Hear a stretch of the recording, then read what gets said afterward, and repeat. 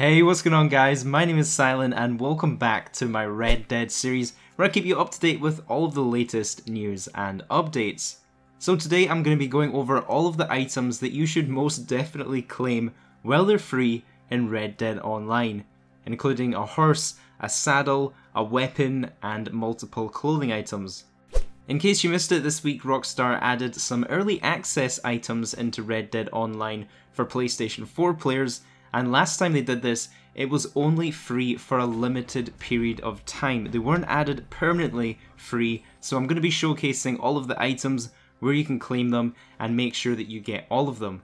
At the end of the video, I'll also be going over the new content that was added for Xbox players. This isn't actually the first time Rockstar have added early access items into Red Dead Online for PlayStation 4 players. This is going to become a regular thing as they have a long-term partnership with PlayStation. And last time they did this, if you guys remember, the Red Arabian Horse, the Alligator Ranch Saddle, and the High Roller Revolver, these were all initially free items, but only for the first 30 days.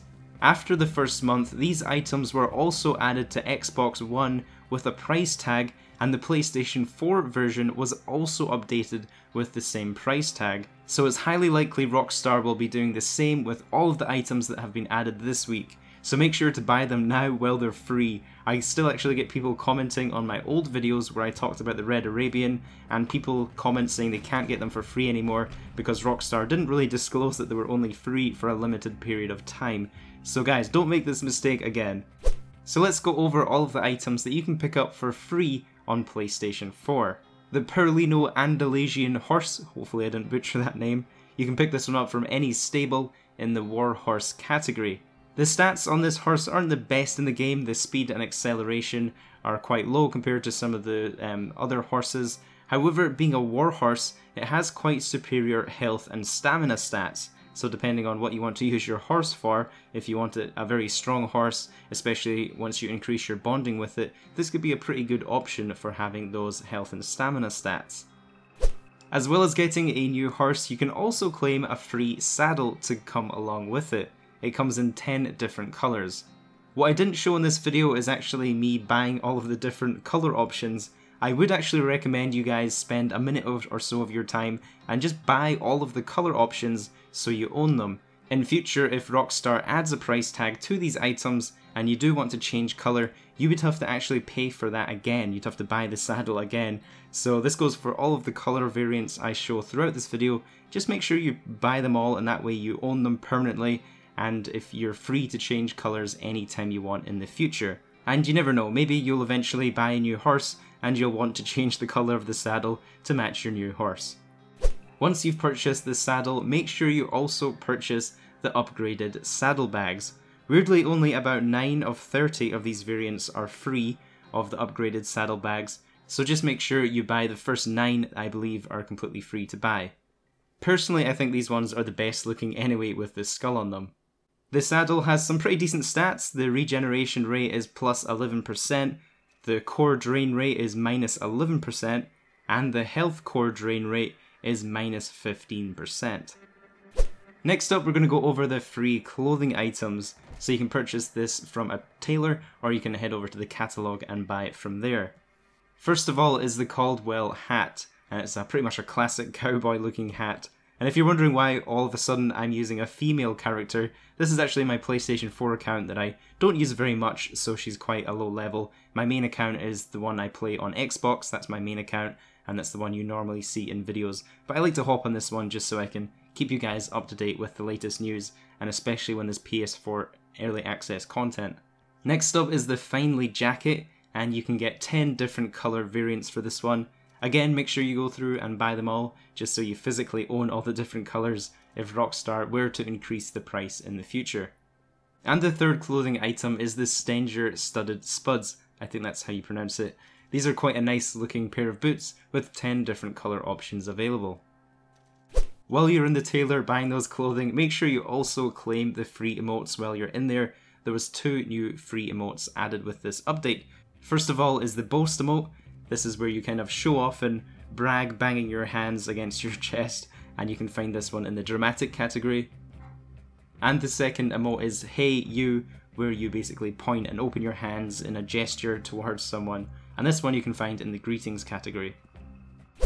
There was a new weapon added, the Ancient Tomahawk, and you can pick this one up for free from any fence in Red Dead Online. It's a pretty nice looking tomahawk, not the most exciting weapon in the world to use in Red Dead Online, but it's free nonetheless. And last of all, PlayStation 4 players also have early access to 2 new multiplayer game modes. The first one is Make It Count using the Ancient Tomahawk. This is essentially the Battle Royale in Red Dead Online, and it works exactly the same as the current throwing knives and the bow and arrows that we're used to, where basically the map shrinks and you're in a free-for-all to be the last one alive as the map shrinks and forces you into the center of the map. So you're just going to be using Ancient Tomahawks for this one. The other game mode is called Last Stand. It's a new variant of free-for-all competition where players compete to survive in 2-minute bouts, resulting in a bloody free-for-all with no way out, no second chances, and only one winner. So you want to be the last one alive to win a bout. You can play either of these new game modes by just visiting the special series icons that you'll now see on the map, or you can hit left on the D-pad, go to the quick join option, and join the special series from there. So that's all the PlayStation 4 early access content out of the way. Now to go over the content that was added for both PlayStation 4 and Xbox One, because Xbox One did actually get an update this week.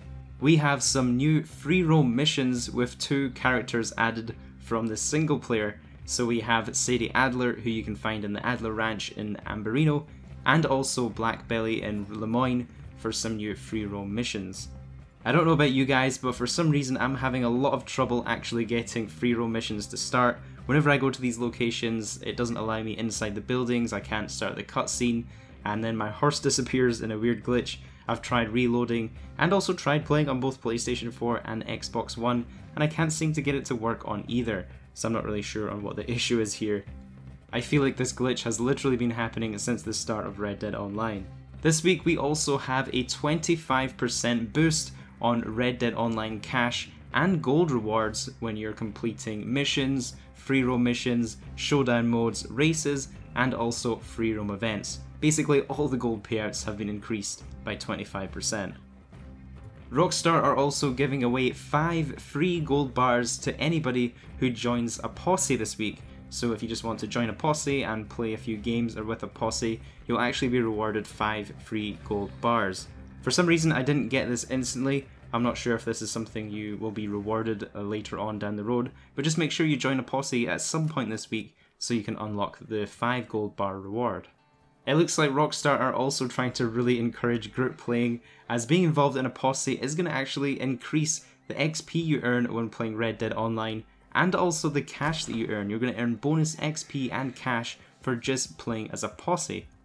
If any of you guys watching this video are playing on Xbox One and are looking for an active posse, I do have a few spots in my posse because a lot of the people I used to have in my posse no longer play, so I do have a few open spots I'm willing to give to a few people that ideally have mics and are active on a regular basis, on a weekly basis on Red Dead Online. So if you are interested, let me know your gamer tags or send me a message on Xbox and I can add you into the posse and we can make some nice cash and XP together.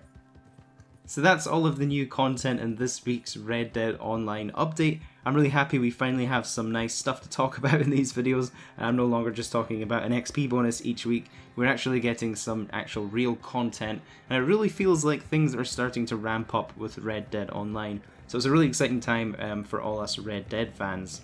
If you do want to be kept up to date with all of the latest news and updates into Red Dead Online, don't forget to subscribe to my YouTube channel. It's free, and I do this series to keep you guys up to date with all of the breaking updates as they happen.